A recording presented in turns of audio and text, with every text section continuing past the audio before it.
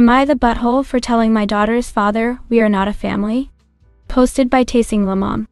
I, 33-year-old female, am a single mother to a 6-year-old girl. I've raised my daughter all on my own. She was born from a one-night stand with a now former friend, 37-year-old male. We never got together and he refused to be involved in my pregnancy or my daughter's first 4 years of life. I was stressed out emotionally because it's a big change, but I never asked for child support or force him to be involved. I have enough income to send my daughter to private school. I am perfectly fine on my own.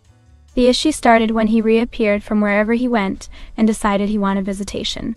He's not in my daughter's birth certificate. Father is listed as unknown. He wanted to have that amended. I said no, and that if he wants, best he'll get is to meet her in outings with myself or my daughter's godparents. He agreed, but he's been constantly pressuring getting parental rights. Court already gave him a big fat no, unless he pays 4 years of child support, which with his income goes somewhere around 230k ST. He hasn't paid a cent. My daughter doesn't even call him dad, or recognize him as dad. She calls him Mr. I keep it very clean. I never bad-talked him, never made up stories. When she asked about our father, I used to say it was just the two of us. Even during court, the assigned CPS agent testified that my daughter had no affection or clear relationship with her biological father. Now the main issue happened in a PTA meeting. He would say things like my family thinks or what is best for my family. I didn't agree with him, and I voiced by saying, my daughter has different needs and those are priority. He was clearly angry. After the meeting, there was a moment for teachers and parents to mingle and just talk how the kids are doing. One of the teachers approached me to apologize, saying she didn't know my husband and I didn't like a project she was doing with the kids. I told her I had no husband and my daughter loved the project and wants to be part of it. The teacher then told me that my former friend was going around talking like he's my husband and he represents the family. I saw red. I walked to him and very loudly told him we needed to talk in private. In the parking lot, I told him we were not a family and that he either will respect I am the only one that can make decisions on my daughter's education or he won't be involved. He went on about being her biological father. Then I reminded him he had not paid a cent for the pregnancy, my daughter's needs, or even the private school my daughter is in. He hasn't tried to see my daughter since, which she doesn't mind at all. I asked her. I do feel a bit bad about what I said. Am I the butthole? I wanted to add this because the PMs are driving me insane. He has the money to pay child support. He chose not to pay. He was never prohibited from being involved. He had my phone number. I sent him picture and invited him to birthdays and other big celebrations. He never came. We are not in the US. To your listener, if you want more of this content, please consider subscribing. It will really help the channel grow. Thank you for your consideration.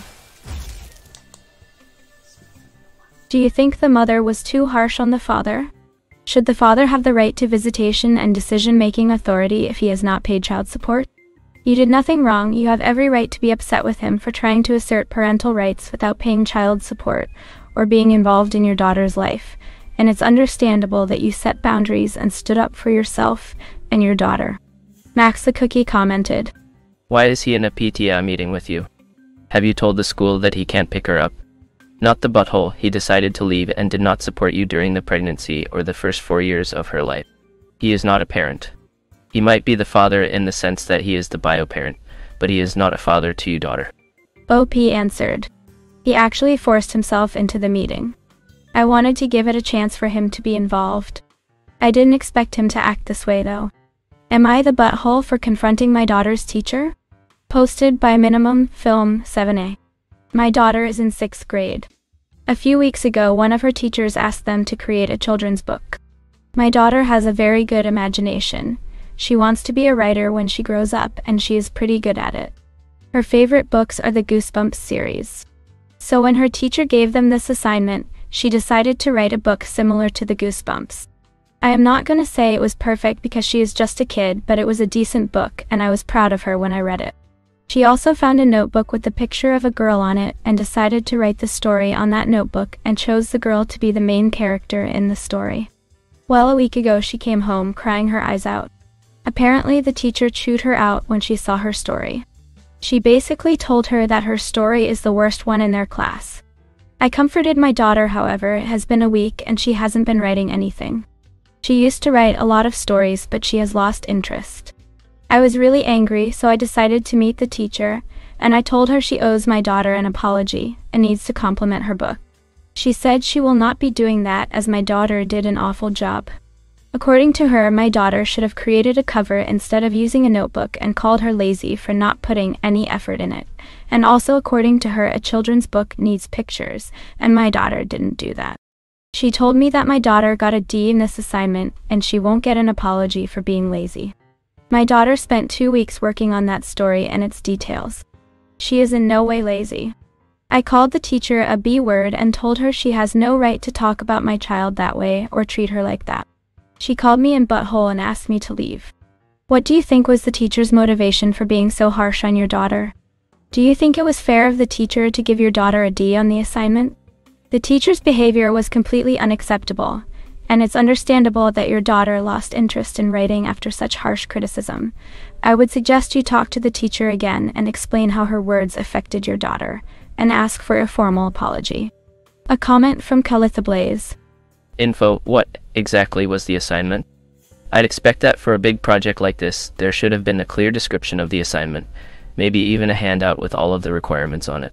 You should ask about that and see whether your daughter's story actually met the assignment criteria before you talk to the teacher. It sounds like the assignment may have specified making a cover and pictures. If you jump down the teacher's throat before verifying that your daughter actually did the assignment, then you are majorly at fault. If you went at the teacher even though she didn't do the assignment properly, you are in the wrong there too. A comment from GX Erdic. Info: were the requirements for the project clear, and did the teacher provide written feedback to explain the poor grade? Am I the butthole for blocking my door off to my room with my bed to prevent my cousins from using it as a guest room? Posted by Honest Packagione 1335. Backstory. I, 15-year-old female, was born in Madrid, Spain to Spanish parents, but we immigrated to the US when I was 1 and we have lived here since. We do go back to visit my grandparents and whatnot, but this year they came to us. I live in a small 2-bedroom house with my parents. I am an only child, so I get one room to myself and my parents get the other. This isn't enough space for my grandparents plus my uncle and his wife and kids. My grandparents booked a hotel near to our house, but my uncle is too cheap for that. He wants me to give up my room for his kids while he and his wife sleep on an inflatable bed beside them in my room.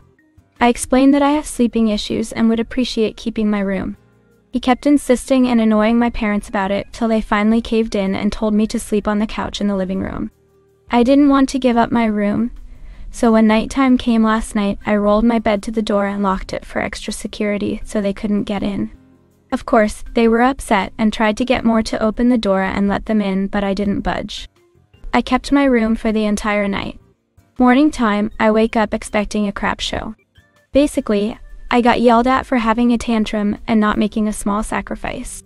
I understand what I did seems like a tantrum, but I don't feel like they are entitled to my room.